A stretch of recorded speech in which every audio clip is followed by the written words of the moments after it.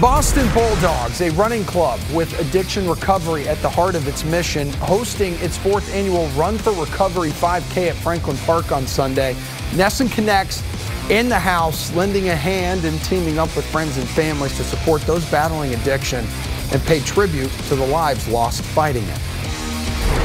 We're so excited today because this is our 4th annual Run for Recovery and tribute for people who have lost their lives through addiction.